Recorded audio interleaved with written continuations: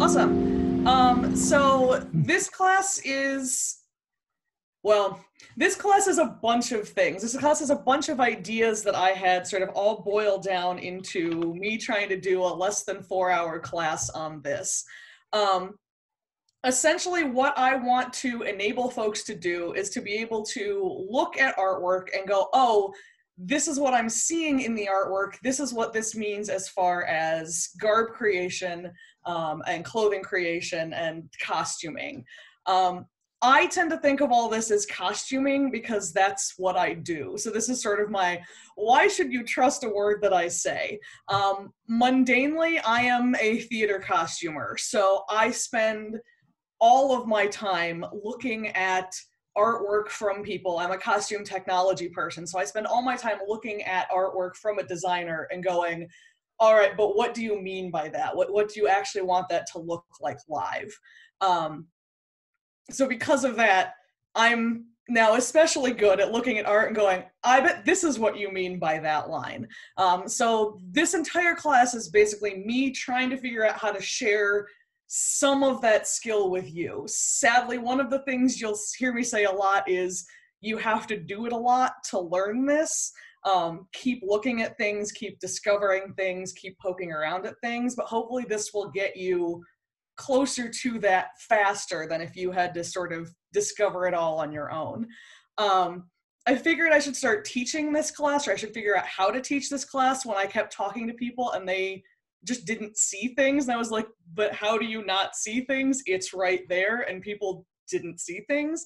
And actually going online for this makes a lot of sense because it is so image heavy. And so you'll see, like, as we get into the slideshow and so forth, there's just a lot to see that would be harder to do sort of in a normal SCA context, like sitting in, out in the back 50 in a field somewhere without, 80,000 books or like an entire computer setup. So with that sort of disclaimer introduction, feel free to jump in and like type in questions if you have them as I go. At the end, I'll give you the Google Drive link to sort of the handout that I've been using. I can try to throw the sort of outline handout that I've got that I'm working from. I can probably also throw the PowerPoint up there too if you want the images. But feel free to like jump in and like write out questions as we go. I'm going to try to do this not at the speed that my students refer to as excitable Muppet, but sometimes I get going, and if I do get going too fast, feel free to just like throw a hand up and be like, whoa, whoa, whoa, slow down. All right, see if my PowerPoint will happen. All right, so what am I looking at as I start looking at art? One of the first things that I look at as I start looking at art as far as costume construction goes is I start looking at silhouette. So do I see the outline of the body? Is it more blousy? One of the first dead giveaways for what period you're looking at is going to be silhouette. So the earlier in time something is, the earlier in our period, or our SCA period something is, the more likely it is to be rectangular construction. So it's basically made of squares and triangles. Rectangular construction is common, especially early on, because it's the most efficient way to use fabric. Later on, Facebook Live is being a problem. Bummer. Later on, rectangular construction becomes underwear. So the rectangular shapes that you see the Norse wearing later sort of evolve into being like Tudor underwear. Pre-1300, a lot of things, pretty much most things, especially Western Europe, is going to be, there we go. I keep thinking I can scroll and I can't. Pre-1300, most everything is going to be pretty much rectangular construction. Post-1300, we start seeing a lot more of the body. So in the examples I've got here, if I can, I wish I could point to them easier, but in the Bible from France, I'm not even going to try to say it. I'm not going to try to say that name, I'm sorry. for all the polls out there. But you can see that a lot of that is just sort of big and voluminous, and there's not much shape to it except for like maybe a belt around the middle, compared to our portrait of a young lady, where you can see a lot more of the shape of her upper body, and you can see sort of where the skirt comes into gathers. So those are going to be more complex construction techniques and more complex like cutting pattern shapes than the rectangular. So you can see sort of the difference in there. If you think again of like even later than our lady there, sort of pumpkin hose, you can get into stuff that shapes the silhouette of the body. So stuff that instead of just seeing a body, you start seeing body plus something. Or you can look at, you know, if I know this is a lady body and all of a sudden she's more conical, something is shaping her. You can tell that there's something in the garment that's doing that. So those are going to be later. Rectangular kind of blouses usually going to be earlier. Of course, there are always some things that kind of like split the difference and they get a little weird. We'll get into that a little later. A lot of learning silhouettes in period is staring at them for a while. So if you're interested in a specific era, if you're like, I want, you know, Germany in 1450, as you start finding things that are accurate to Germany in 1450, you'll start seeing and start sort of remembering what that silhouette looks like, and you'll be able to tell a lot easier when you're sort of faced with something that's not right, like, oh, that doesn't look like what I've been seeing, what's going on here. One of the other things I look for, let's see if I can click through, there we go, is fabric behavior and sort of what I call fabric continuity. Is fabric stiff or drapey or loose or showing strain, or like what is it doing that tells me sort of how it might be put together? As the art gets more detailed and mediums in art change, this becomes a lot more helpful. So there are some images that we'll see later on in the slideshow where it's basically a Norse garment and it sort of just looks like a triangle sticking straight out from the waist. The carver who did that sort of stone carving obviously knows like that is the shape of the garment lying flat down, but can't quite figure out how to do like, oh, but this falls to the body. So in a way, those are great because you can see like this triangle is the shape of the garment. In a way, it doesn't help you as much because if you take that at face value, you're like, oh, I'm gonna do this thing that sticks straight out, and people are gonna be like, what are you doing? Shadows and shading in the art can tell you a lot. They can tell you a lot about sort of pleats and where excess fabric is and so forth in garments. So if you look at the Arnolfini close-up here, the lady in green, you can see that she has that series of sort of like rolly, tucky pleats in the center there. That implies to me that there is extra fabric there. That she's basically put the belt on to sort of hold all that in. So if you were to take that belt off, that garment would probably be willing to sort of spread out and become bigger. This is also the same as what you see in the men of the Magi there, where these are houppelans, and houppelans are basically conspicuous consumption. How much fabric can I wear? So the amount of fabric sort of in these pleats, you can see by sort of the number and the depth of the pleats. So you know that that's going to be a lot of fabric sort of gathered down into a belt or something like that to control it. The fact that we can see on both the Magi and the Arnolfini as well that the pleats or the like sort of the tucks seem to pass behind the belt also implies that there's probably not a seam there, that this is one big piece of fabric. Because usually if you have more fabric than you need and you gather it down, and you'll gather it down from the top and then you'll gather it down from the bottom and you'll sew them together, that usually your pleats won't line up as nicely unless you're really, really, really working on it. Is there a chance that there is a seam in there and they did just spend the time to really, really, really work on it? Yes, but that seems much less likely than that it's just a lot of fabric and we belted it in. I think that's not Godwin's law. Someone's law is, you know, if it's too complex, it's probably not how they did it. That's a truism in a lot of costuming and a lot of sewing sort of things. Similarly to this, so if men are wearing tights that are wearing hose or pants that are so tight they look painted on, there's a good chance that's telling you something about the fabric. Fabric that is so tight that it is like body form is usually stretchy somehow.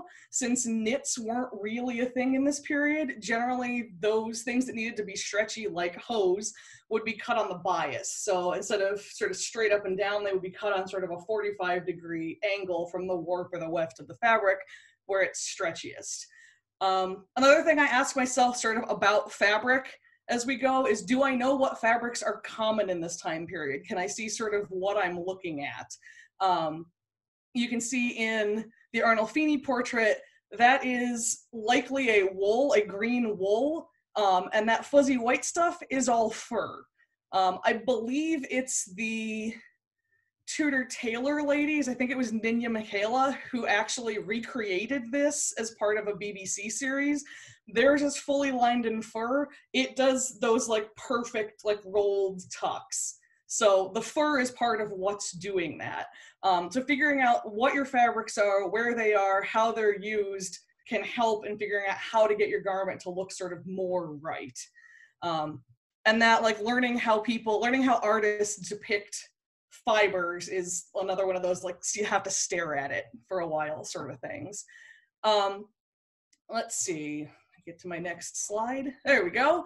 Another thing I'm looking for is seam lines or closures, if there are any apparent in the art.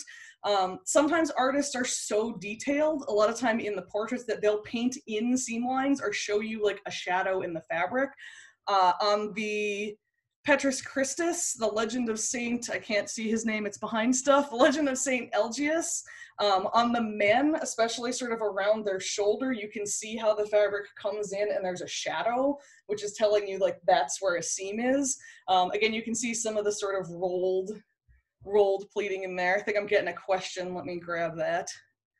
Ah yeah, the Stitches in Time series is the Arnolfini, where they remake that. It's a series worth finding if you can find it. But you can see on the men, like the seams in here, you can see on Mein Agnes by Dürer, this is just a line drawing by Dürer, but you can see his, like the seam under her arm, and you can see that like that seam comes down into a waist seam that sort of cuts her horizontally, and then you can see her closure sort of up in front. Marguerite, if you don't know what you're looking at, sometimes you'll miss this. Most of these German dresses close somehow in the front, and most of the time will overlap. That white line you can see sort of running down behind her arms from the gold sort of chest plate is probably fur, and that's actually the lining of that blue dress. So you can see that she would have sort of laced down the front, and then that's probably open or hooked just sort of over to one side a little bit.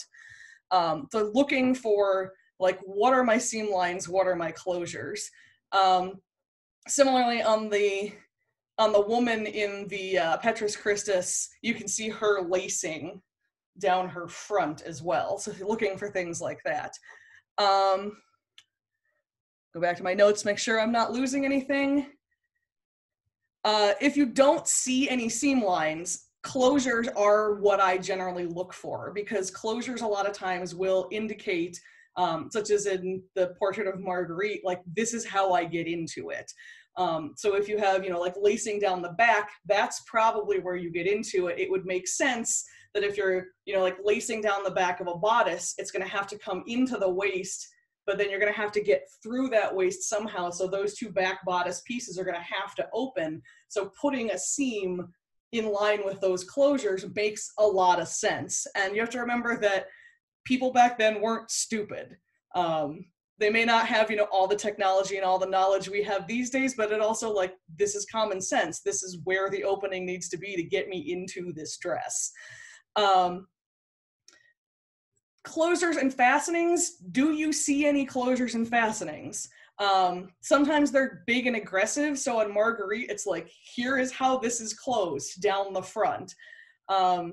Sometimes you'll see, on earlier stuff, it'll be just a big like round thing, probably a brooch holding something shut there. sometimes you can only see part of the fastenings. And one of the places that is real common is on the German Kranich dresses, where you can see sort of lacings down the torso, but that's it. And there have been a lot of people who have worked on like, how did those actually close? Because we're clearly trying to hold the two fronts of this dress together as we sort of lace back and forth, but like what all goes along with that? So that's where starting to cross-reference, I can see this closure, what else can I find on this closure can be helpful. Whether that's cross-referencing archaeological finds, so going and looking in, you know, Germany, like what were we finding? Were we finding lacing rings? Were we finding hooks? Was everything eyelets? Or you can go to other reenactors, which a lot of times is helpful. I'll even go to reenactors to be like, what are other people thinking about this? Like, if I think it's lacing rings, am I completely off base, or are other people thinking that too? Using the hive mind a lot of times can help you sort of not reinvent the wheel on things. If you can see closures, like I was saying, generally you can figure out what they are. Short lines sort of horizontally down the front of especially women's garments a lot of times are lacing. They're spiral lacing. You'll see a couple examples of that in a few slides. So many pictures, so few slides. You'll see examples of sort of horizontal lacing. If there are tiny, like metallic looking flecks near a seam that you can see, a lot of times, especially in Tudor and Elizabethan, that's going to be pinheads. You can sometimes see like dots where there are lacings. On men's garments, especially as we start getting into hose and jerkins together, if you've got like floofy ribbony things sort of at the waistline or near the waistline, that a lot of times will be points where they're sort of tied to hold everything up together. Again, I'm going to say this a lot, the more you know about it already, the more obvious stuff like this becomes. So a lot of this is just immerse yourself in it. Become a giant nerd. Closures and so forth are also helpful in figuring out sort of your time period, or at least sort of not locking you down, but sort of bringing you down to a time period. If your Norse garment seems to have hooks on it, probably not actually Norse.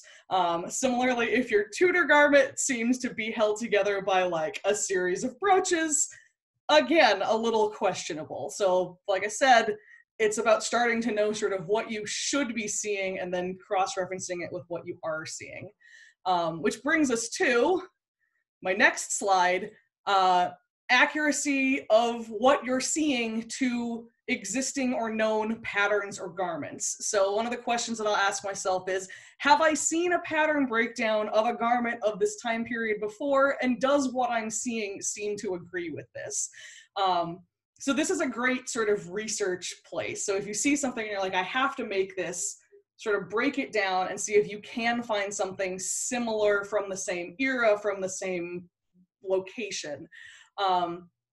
So if I'm looking at, you know, like a Tudor or later garment, I'm probably going to check in with Janet Arnold. I'm going to check in, you know, with a couple of the Victoria and Albert Museum books that I've got. If I don't have anything that seems real obvious, I might check out sort of some of the how to make your own pattern books, and see sort of what people are saying about that. So like the Tudor tailor ladies have done a lot of research, but aren't pulling their patterns from just like one specific Tudor garment the way Janet Arnold is. They're saying overall sort of this was the way they were patterned, these are the shapes that you're looking at, here's how to do it for you. So I'll double check with things like that and be like, you've done the research, you're telling me these are generally what I want, do my shapes agree? And sort of as a last resort, you can always look at what commercial pattern companies are saying these shapes should be. Sometimes they're great, sometimes they're not. They may not be 100% accurate, but a lot of times they can give you, this looks like it would probably have, you know, 4 pieces in the bodice and a big rectangular skirt. And if what you're seeing in the art is similar to that, you're probably, again, close, because no one's working in a vacuum.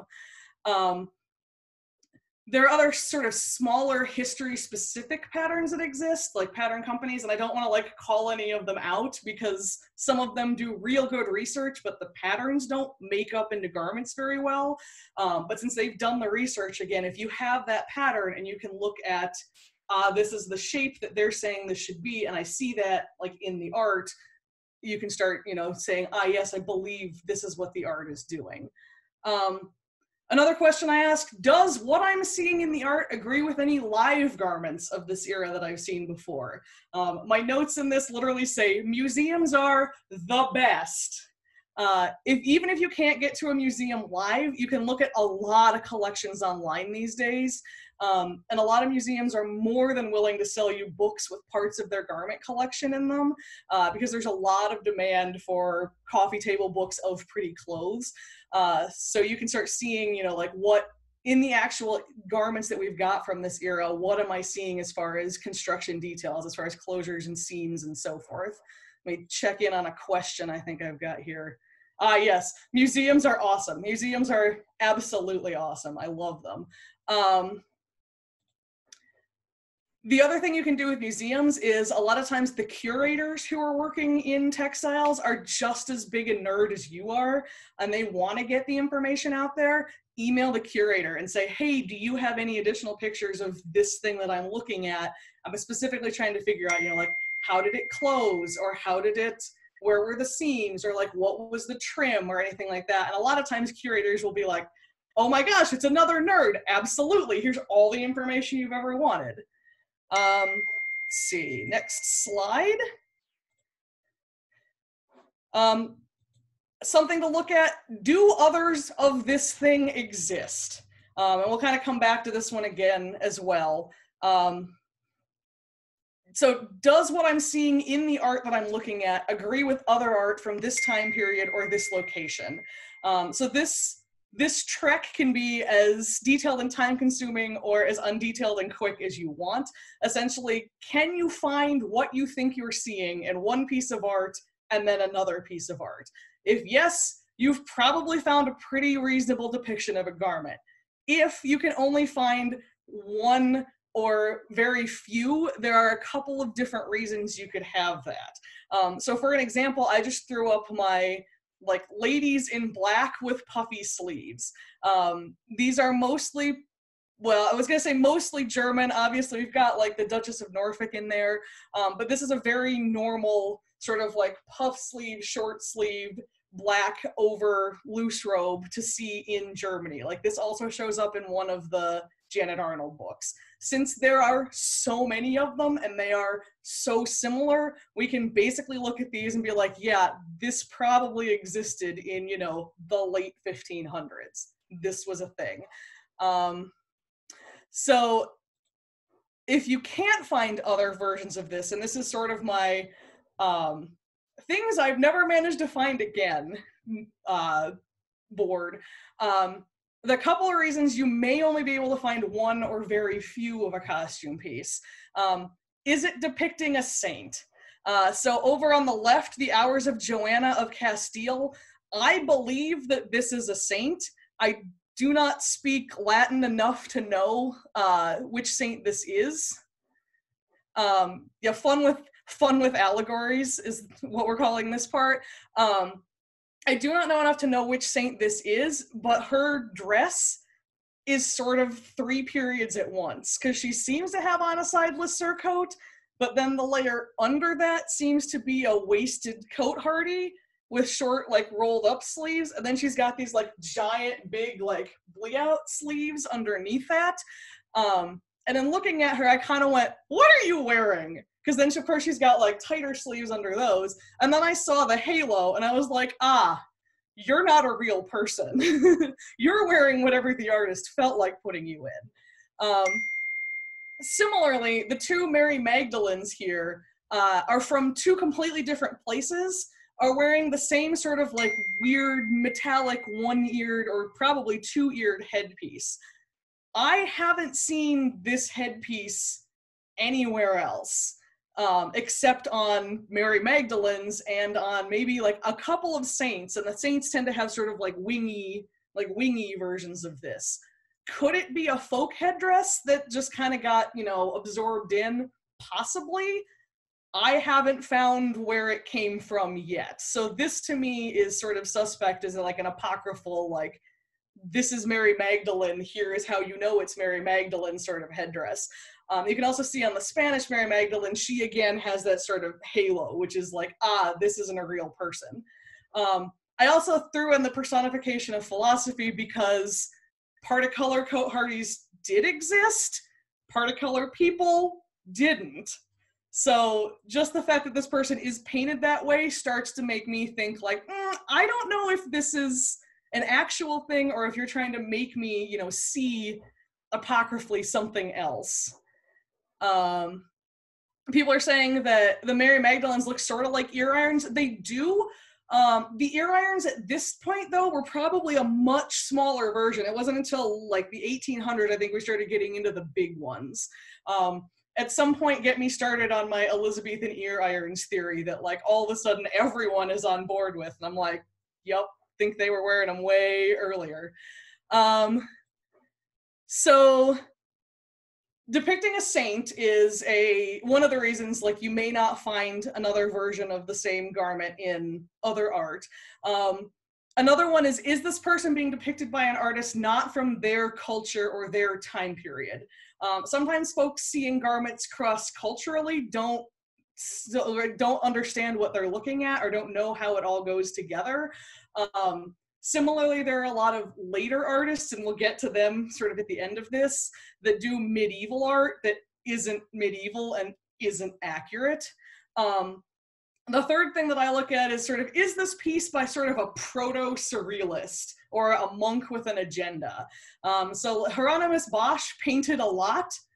He painted a lot of like hellscapes and a lot of, you know, like very surreal, like melty things and like giant birds eating naked people.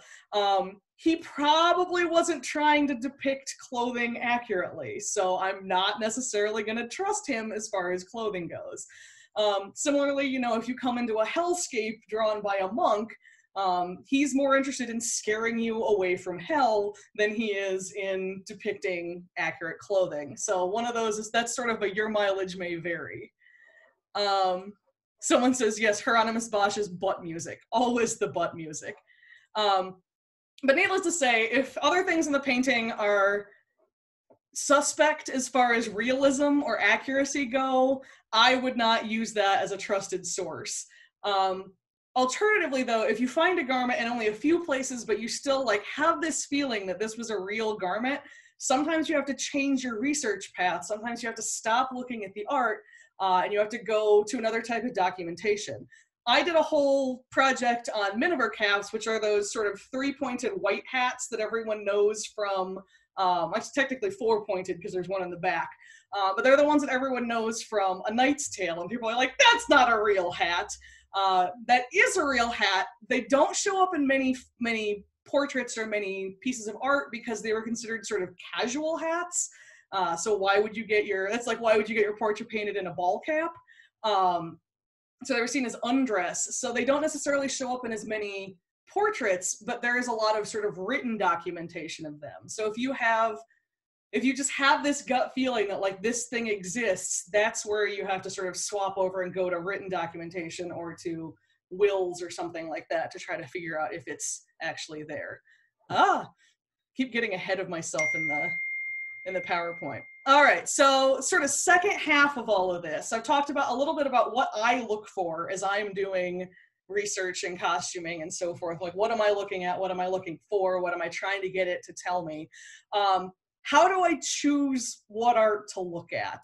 I already gave away my next slide because I got an itchy trigger finger. Sometimes this is the only art you have. So when you research the Norse, what you get is runestone art, a couple of Valkyrie pendants, some fragmented bits of garment, and that's about it. The Oseberg tapestry, the Bayeux tapestry, maybe, possibly, but the Norse are one of those where you're trying to sort of like fragment all the bits together. And a lot of this is, if you look at like the Oseberg tapestry, it's sort of what between these three things can I see that seem the same. What am I seeing? And that's essentially what the Norse researchers have done, is tried to piece together, like, this is the bit that I have, this is what I see, this is where I think it all goes. And there's a lot, obviously, there's a lot of contention. There's a lot of Norse researchers who are like, this is not that, and a lot of other Norse researchers who are like, this is definitely that. But that's one of those where it's, if this is the only art you have, you got to use everything you've got and try to figure it out from there. Other times, we have art and an existing garment. And you may have noticed that Nils Stewart, this is the second or third time Nils Stewart has shown up in this presentation. The pattern that I gave you from Janet Arnold back on the does this match what I'm seeing in the pattern page is Nils Stewart's actual garment.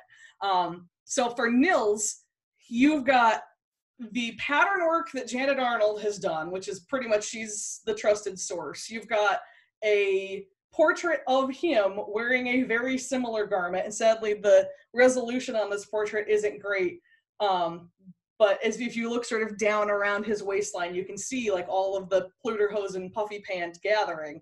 You also have clothes that were worn by him, and they know they were worn by him because he was in them when he got murdered. So having, portrait clothes pattern is like the amazing, like holy trifecta of trying to get things right. Similarly, the family portrait from the Solo over there and the Eleanor of Toledo, the lady in waiting of Eleanor of Toledo dress, same area in Italy, similar fabrics, similar shapes. So you can sort of pull the information from both of those together and go, in this area in Italy at this time, this is going to be about what I'm looking at. And since we have the existing garment, we have a lot of the, firsthand research on, this is how it would close, this is how it would be sewn together, this is, all the information we can get from that. Go back and check my notes and make sure, yep, I've already talked about that more than I had written down. So the next art that I will generally look at is portraits, which are amazing if you get trustworthy ones. This is a Holbein portrait of Jane Seymour and then an Albrecht Dürer self-portrait. If you can find their pre-sketches, Holbein did a lot of pre-sketches. If you can find them, a lot of times that's where you can see, so on Jane, on the pre-sketch, you can see even more apparently sort of that opening down the side, because he's drawn in a line and been like, her dress opens here, and then went back on the portrait and like flecked in the pinheads. Dürer is another like really detailed portraitist. So if you can start finding the portraits where you can, zoom like way in and see all the details, those are sort of the best sources if you can get them. Be careful, however, if you start seeing sort of the same portrait over and over again. Some are copies of the original, because that was a thing that would happen. Earlier I was talking about how the sketch that sort of started out the whole presentation in the background was a Holbein sketch. That painting doesn't exist anymore, but two of Holbein's students did sort of their own versions of them. So you have to be kind of careful that you're not getting sort of like the third version of the portrait where someone's just kind of like, it's about here and there's some stuff here and there's some here. You want to make sure sort of you know what version you've got and where it's coming from. What are the triangle bead things on her sleeves and as trim around the neckline? I read that as a form of probably goldwork netting, probably like couched down sort of in that pattern. See, the other thing you have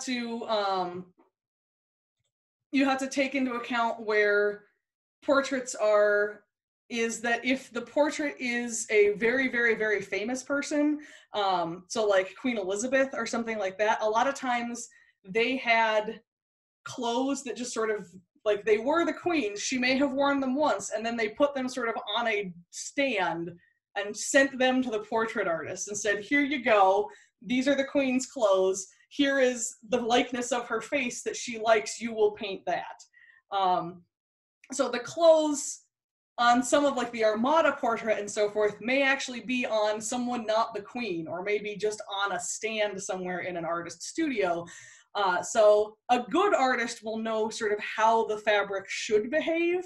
The artist's third assistant, who is, trying to figure out how art works, may just sort of paint what they see. So you may get a couple of kind of bizarre like wrinkles where it was like, oh, we flopped this over the couch so we could paint the detail on it. So figuring out how many portraits you have, which one was the first, who was the first painter, is part of the research that you want to do when you look at multiple portraits like that.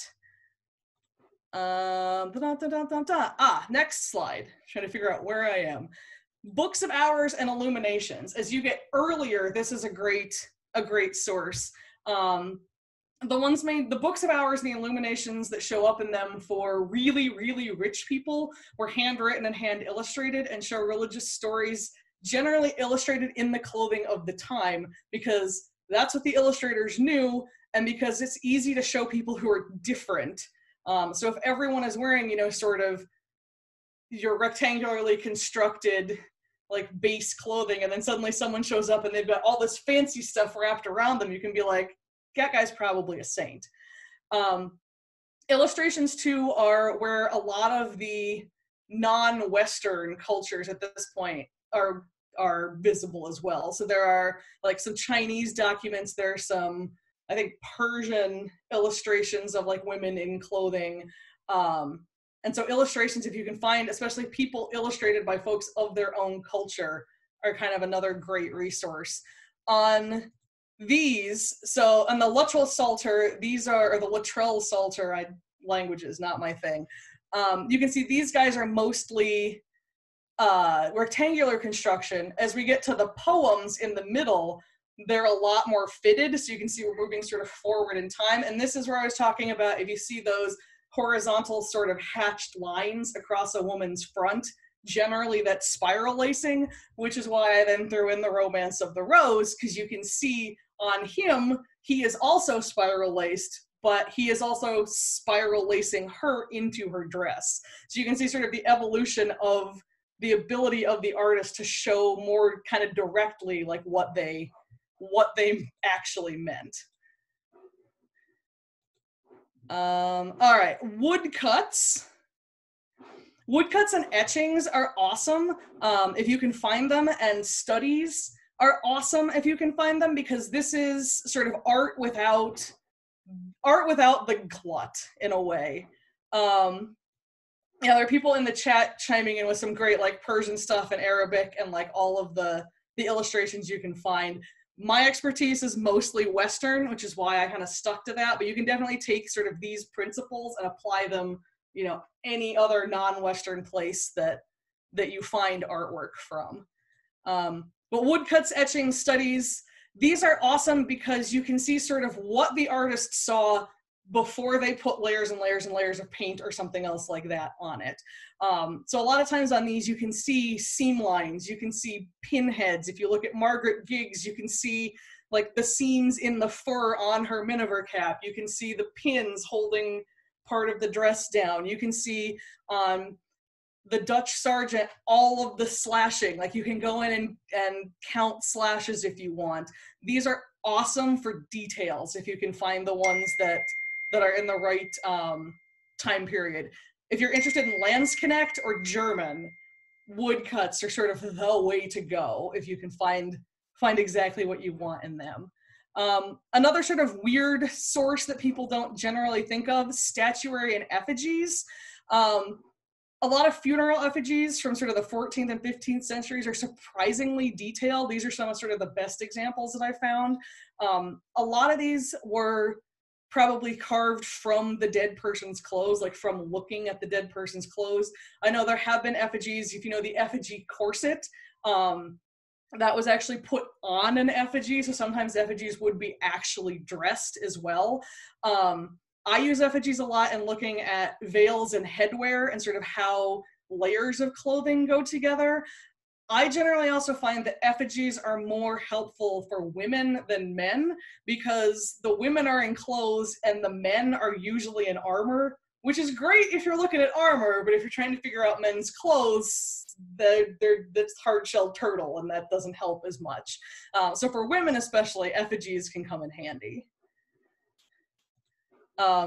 They're also great because you can get in, if you're that kind of person, you can get in and like count like how many buttons did she have down the sleeve, or like how many buttons did she have down the front.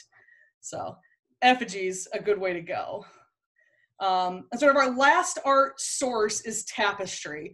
I honestly don't use tapestry that much, but I know I have other friends who are like, oh God, you have to talk about tapestry.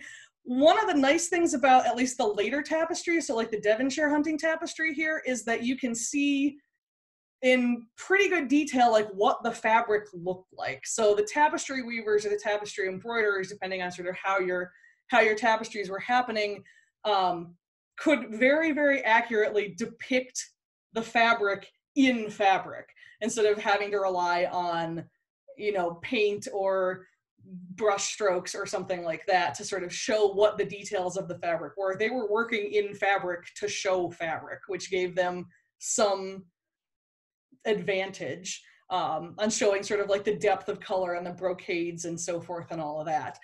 When you get earlier into like the Bayeux tapestry, less precision in showing the fabric, but it's a good place to look at how did the fabric behave, because they put in like clearly like the wrinkles, they sort of like embroidered into the tapestry.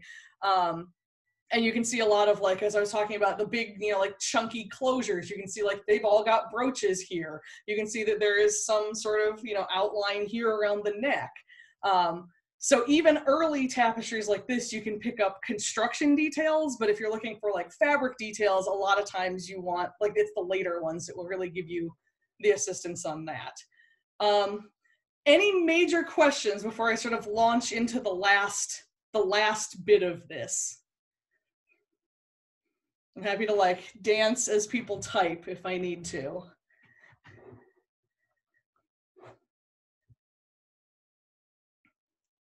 All right, not yet, so I'm gonna forge ahead. So that was a little bit about art to trust. Now art not to trust. Don't trust a pre-Raphaelite. They're pretty, it's great, you can put them on the wall and admire them. Don't trust them for costume construction or for clothing construction. So the pre-Raphaelites were painting sort of mid to late 1800s. And like, they meant well. They do a lot of pseudo-medieval artwork that gets referred to in costumes. So like the Lady of Shalott, they did a lot of sort of in the style of paintings from sort of early Italian stuff, but they don't really know how the clothes worked. Like, they were, you know, 200 years, 300 years removed from most, if not all of it. One of the easiest ways to not use a pre-Raphaelite is to look at when the painting was painted. So I've given you sort of examples of what I see when I look at pre-Raphaelite art here. Heilel and Hildebrand is like famous. Like, every SCA person knows this one, the meeting on the turret stairs. He is kind of a mishmash of a couple of different things. Like, he might be Norse because he's got the leg wraps. He might be slightly later. He's got some probably like printed silk on. We might be looking at Crusades. Who knows?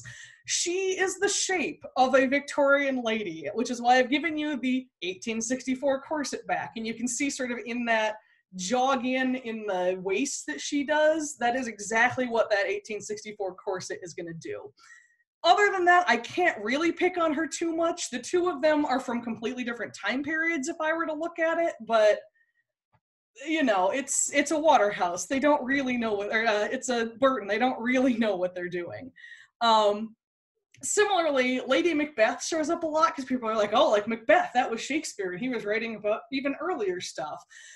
This is a fun one as a costumer because this costume actually still exists. So I've given you the John Singer Sargent image of Ellen Terry as Lady Macbeth, and then that second picture is the actual costume from 1889. But then if you look at the two of those next to the silhouette from 1889, that's an 1889 silhouette with like the smoothed in waist and the like tight sleeves and so forth. Yes, bleouts existed, or bleos existed. They would have been similar to this, but that silhouette is still like very 1889 at this point. So if you take nothing else from sources not to use, don't trust a pre-Raphaelite. Always look up the date on the art that you want to use. Make sure it's in the range of what you're looking for, or at least it's within the range of sort of SCA time period and not mid to late 1800s. Did the dress shift colors, or did Sargent think other colors were better? I'm betting that it shifted colors because we were good at dye at that point, but we weren't like lock it down forever good at dye at that point. I know that dress has also been sort of extensively conserved. It's famous for having beetle wings all over it, and so I know that they've gone back in and like sewn tears up and sewn new beetle wings and so forth on. Lighting definitely can affect how we see the colors, so it may be that on stage the dress was a lot darker because they were doing like mood lighting for Lady Macbeth, and on this we've got sort of a front archival sort of image lighting. Conserved, yeah.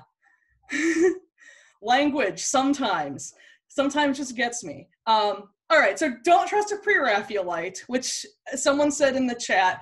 Don't trust a Victorian, which also leads us to Dover books. I love me some Dover books, but a lot of the artwork and a lot of the engravings from the Dover books come from the Victorians, who wanted to codify everything. They wanted to write down everything and be like, this is exactly what this is, and like, here's the box that it fits in. So a lot of these engravings, a lot of this artwork is from that time period. Again, we're 200 years later, they're interpreting from the primary sources, which we'll talk primary, secondary in a second. They're interpreting from the artwork that's still existing. They don't really know how it all goes together. They're making a best guess. If all you want is silhouette, not the worst. If you want details, don't get near them. Similarly, there are a series of books called The Mode In, which is what that third image of all the women in the hats are. They are very famous, and a lot of costumers, a lot of like professional costumers like them because it's easy to like open to a page and be like, ah, in 1540 we were wearing these. But again, it's a guy who has spent time sort of looking at artwork and going, yeah, I think this is kind of how it goes together. It's not a primary source, so it may not be bad. It may not be the best. I chose that page specifically because the lower left woman with the sort of rolls and this like pointy thing that comes out the front, I am still hunting down the research on that hat. I have a feeling that may be another saint hat. Because you can find a fair number of them, but you never seem to find them on like real people. But he just sort of saw that hat and was like, yep, it's in art. They wore it, so we're going to draw it in here. So don't trust a Dover book. Don't trust a Victorian. Find something that's not the Mode In books if you're researching hats. Those are sort of my three big, like, don't do this.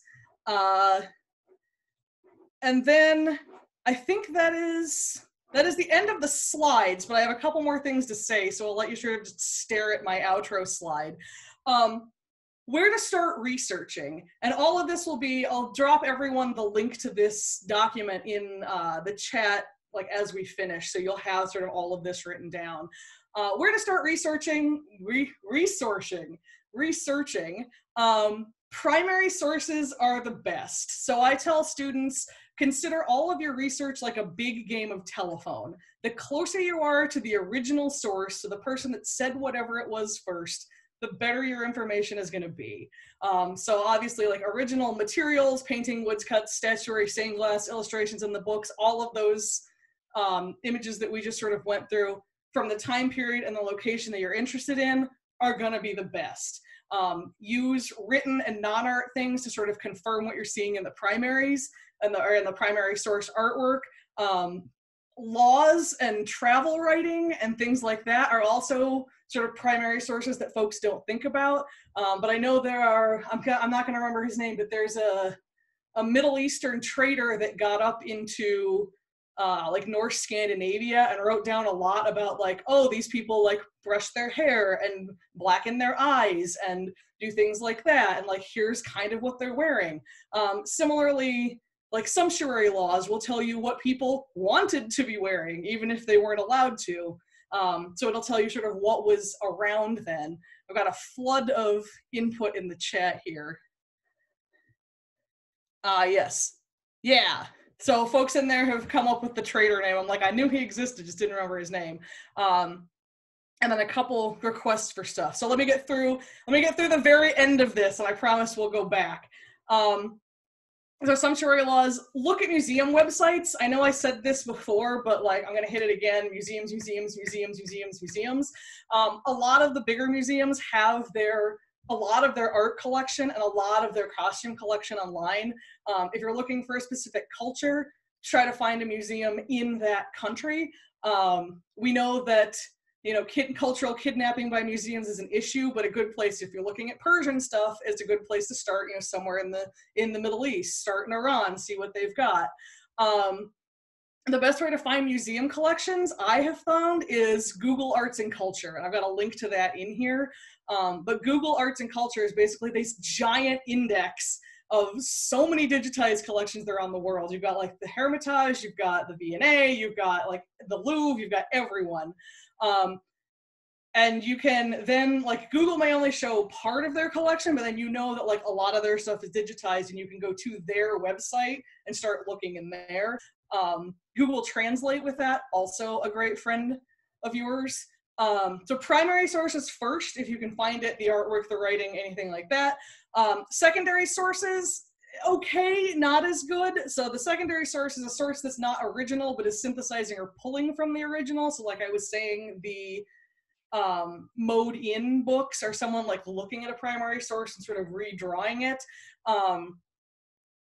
They're missing a lot of the minutia of the primary source, but sort of if you need to start there, this is sort of secondary sources I usually refer to as sort of the Wikipedia, like get the idea and then figure out the actual details. So because Wikipedia is really good at giving you the sort of like rundown on this thing, and then like you have to go do more of the research. One of the last things I wanted to talk about is Pinterest, because when folks are doing garb research, Pinterest is always up there. Pinterest is both amazing and crappy at the same time. So a lot of making Pinterest useful to you is learning sort of what's a valid source and what's not. If it's an actual textile from a museum, like the British Museum or the Louvre or something like that, it's a good source. Or if it's artwork from there, it's a great source. If it's art from an actual museum, sometimes on Pinterest, you'll get sort of the pedigree of it in the comments, so it will give you sort of the artist attribution and all of that. Sometimes I'll look at that and like go to the museum it claims it's from, or like Google like museum name of artwork and see if it will come up, and go sort of from there. So that goes back to sort of learning like what do you trust, what do you not trust. Other things that show up on Pinterest, if it's blogs showing process photos or research images, a lot of times I'll read those just to see how other people are doing it, or sort of what sources they've found. If it's someone I trust just sort of implicitly, like Edith Miller posts a lot, I think she's Master Edith Miller, posts a lot on Facebook, or not on Facebook, on, well, on Facebook too, but on Pinterest. She's got some like really good research sort of Pinterest boards. Morgan Donner is another SCA person who posts a lot of really good, like sort of curated Pinterest boards. So if it's someone that I know, that I see their stuff and they know what they're doing, I tend to trust them without sort of double checking them. If it's photos of people in garb that you're finding, take it as inspiration, do your own research again, unless it's someone like Edith or like Morgan Donner who like knows what they're doing and you know you can trust them.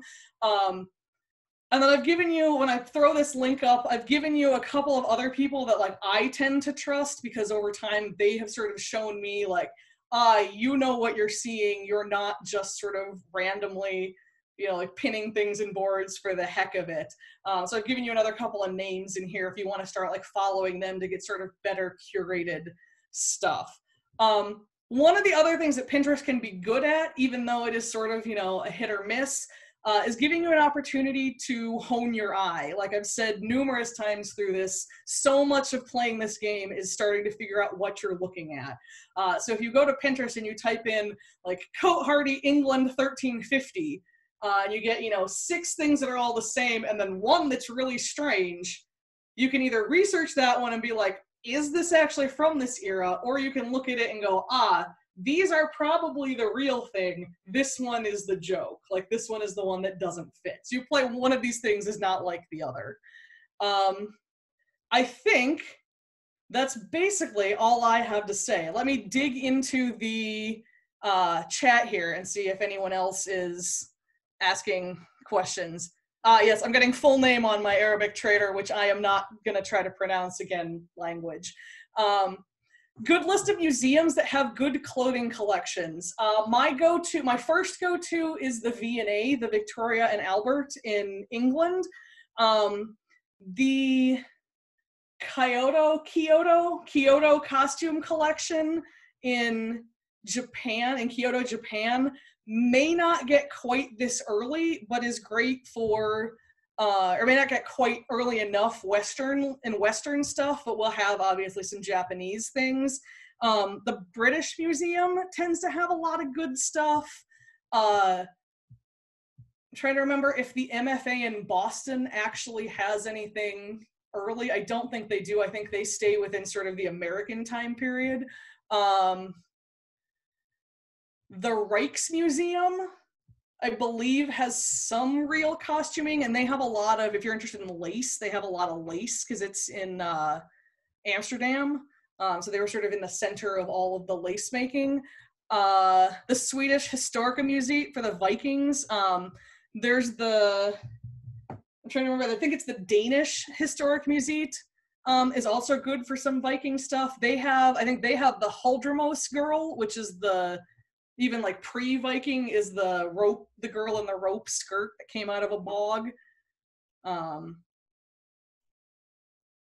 Not coming up with any more off the top of my head. If anyone else has one, feel free to chime in. Let me back up. So in the, oh, nope, there we go. Let me show my black coated ladies off again, because I know someone had asked for that. If anyone has any other questions, feel free to chime in. Someone did say translation can be an issue on a primary source. Absolutely can be.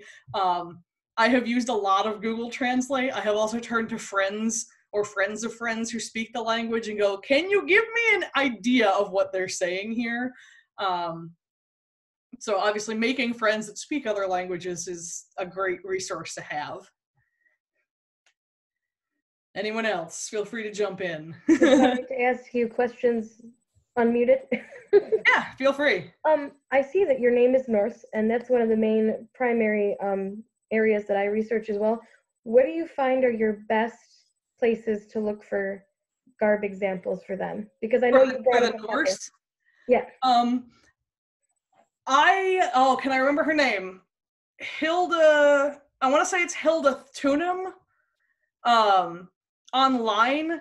So there are a couple, there's Nila Glaisel, who has done a lot of research and has published a couple of books on Viking stuff. So I generally look at Nila Glaisel. Hilda Thunum has done a lot of stuff that's online.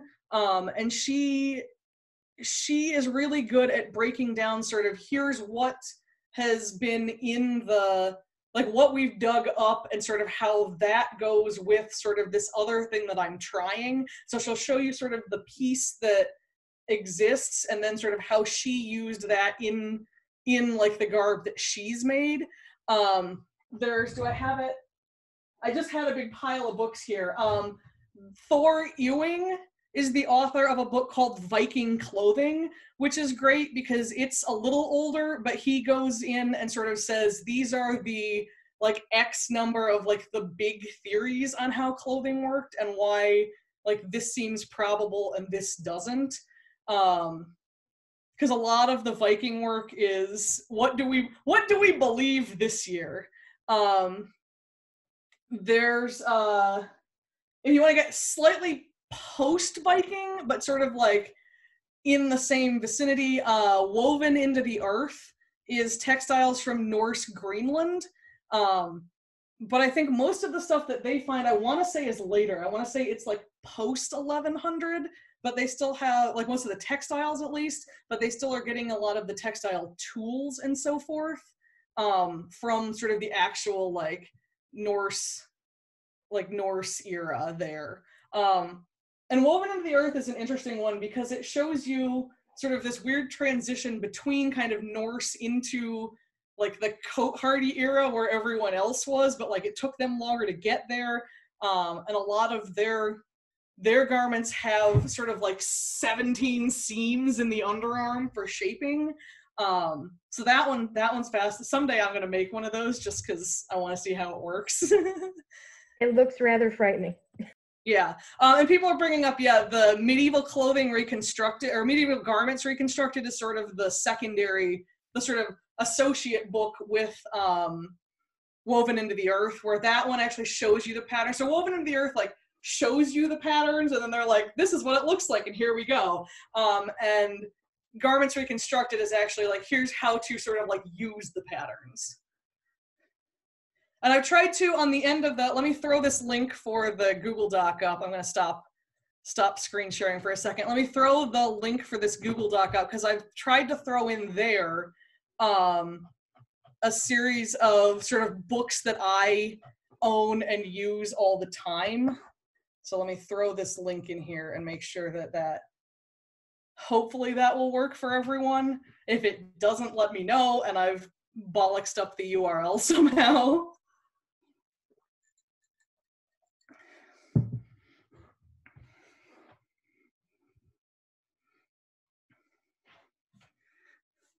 Anyone else got questions? I'm basically happy to keep fielding questions as long as people want to ask them.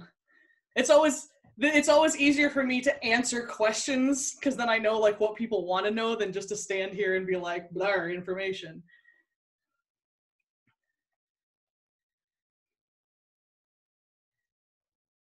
Yeah, so in the chat we've brought up outside Western Europe, there's a tendency to treat wide stretches of time and or areas as all the same. So I know I'm real bad at like Persian versus Arabic versus Turkish and stuff like that. Like I try to get them right. I am bad at it and I recognize that. And there's a lot of difference. So I know, especially recently, people have been looking at sort of Persian clothing and Turkish clothing and saying these are not the same. Here are the differences. So definitely like figuring out sort of exactly what you're looking at and exactly where you're looking at gets you very, very far. Again, apologies, this was very Western centered because that's sort of where my expertise, where my interest is. But any of the principles that I talked about and like looking for seam lines, looking for closures, looking for stuff like that can be taken and used in non-Western cultures too. You just have to look at sort of, if it's not a culture that I am from, how do I get the information on how it goes together instead of looking at it from a Western eye and being like, ah, yes, clearly this is one of these. It's exactly what I would have done. And I think one of the books that I threw in the end of the Google document is IPAC, which is a very like, I think it's IPAC. I asked for friends for like, what are the best costuming books you have? And they were like, oh, this is the one you want if you're doing Turkish. So I'm trying to expand my horizons. I haven't just haven't quite gotten there yet. Any other questions? Last call. All right, it sounds like everyone is pretty happy. Thank you all for coming.